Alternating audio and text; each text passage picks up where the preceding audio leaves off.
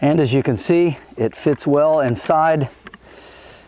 When you use just the 1 cup, the modifications I showed you, it's just an absolutely perfect height stacked on top of the cup. And then you still have room in the top one for food storage if you wish. Hello, welcome to Waypoint Survival. Today, I want to show you a survival kit that fits inside the Stanley 2 Cup Cookset. Stay tuned.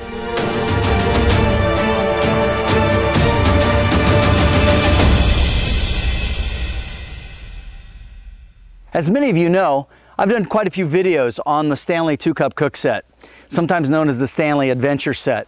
And it's a great set. It's extremely versatile. I've done a lot of hacks and modifications to this, and a lot of you have seen those, and I appreciate all the views and all your kind comments.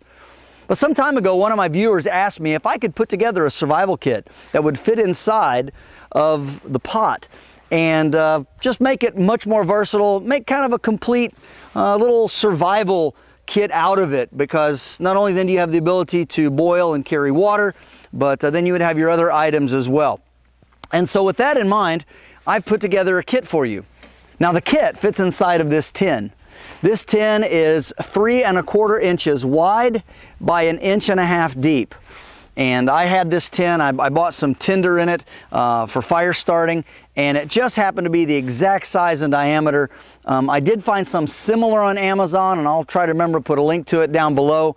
But basically, look for tins that are like this, and you'll find one that'll fit inside just perfectly. So without any further ado, let's get into the contents of this kit. So it does have a screw-on lid, and that's nice because it just helps hold everything together. Set that aside. And this is what it looks like. First open it up. All right, getting into the top of this, first thing that we have is we have about 50 feet of 80-pound test fishing line and about 10 sinkers of different sizes. Of course, this is for fishing. Also on the top, I have an oven bag that's been cut down a little bit. This is for water procurement. And of course, it's a high heat bag, and I've used this in other kits, but this is a great way to carry a larger amount of water than, of course, what you could carry in a tin this size. Also have several of these Tinder Quick fire tabs. These are waterproof, and they'll take a spark from a ferro rod really, really well. They're easy to pack and stuff in the corners, or a kit like this, it doesn't have corners, in all the round spaces. Of course, right on top you see mini Bic lighter, bright color, so it's easy to find. Also, I have inside of this little container, and this is a container for X-Acto blades. And I find that this works just wonderfully for fishing hooks, and also a couple of swivels, and then also a couple of the X-Acto blades in here as extra cutting tools. I also have this very excellent flashlight, and what's nice about it is it has just one AAA battery. It has a double O-ring seal, and when you turn it on, the first is just light on like this, and then the second time you turn it on, it flashes in Morse code an SOS signal. So this is waterproof. You can take this with you, and it'll do you a really good job keeping you safe, even if you would happen to fall into the water somewhere. All right, the next item is one of these small compressed towels. And of course, this is for cleaning in place of a handkerchief. It is reusable several times. You dry it out and take care of it. I have 3 needles of different sizes, just wrapped up in some duct tape. And of course, for sewing thread, I have this 80-pound test. And I have used this to repair gear before. I had a raincoat that I sewed up with that. It worked quite well. I also have 8 matches. And these are the wind and waterproof matches with the striker taped inside some plastic to help keep them dry. For a knife, I have this made by Gerber.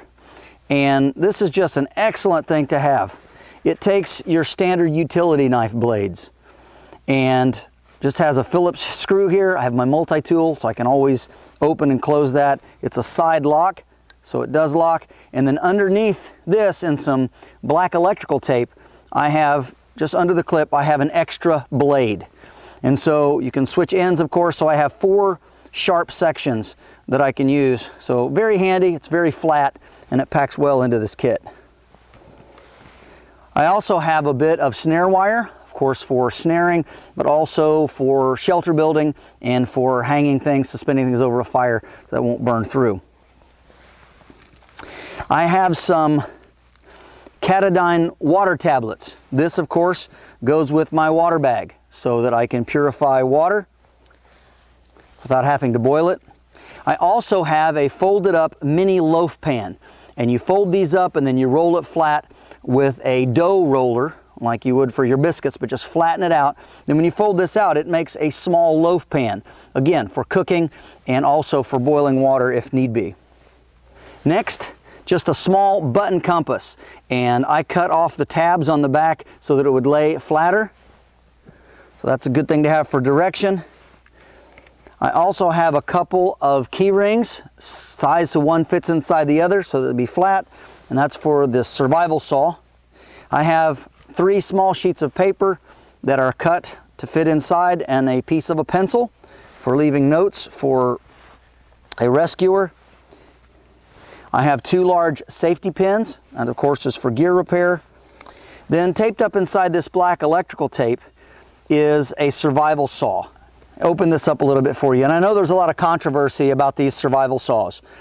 They can be very cheap and they can tear up pretty easily, but let me tell you that it's better than nothing. And if you use this carefully, put these rings on either end, it will cut some firewood.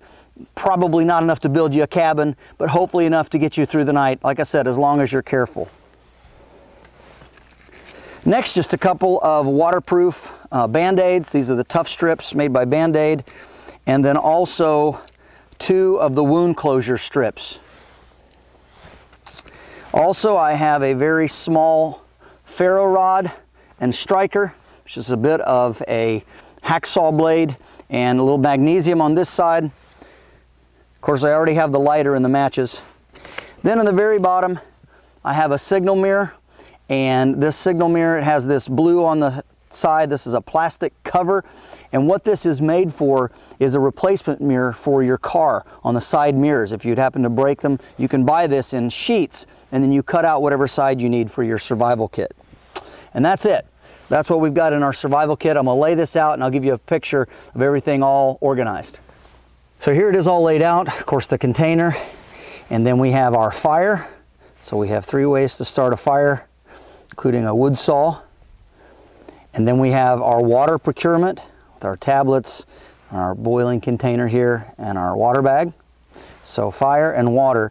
Now for shelter, we don't have a lot of shelter components, but we do have a saw, and we have some wire and some line, of course, and a knife. We could cut some small things. So we have fire, water, shelter. For getting food, we have the fishing gear and also the snare wire. For signaling, we have the light with the strobe, and if you're interested about where that came from, I have a new one here. It's key gear, and I really like these. This one happens to be orange, this is blue. This is my old one, but I have a new one here, and this is what they look like and where you can get one. So we have signaling, also signaling with the pencil and the paper. We can leave a message for our rescuers. Navigation, we have the compass.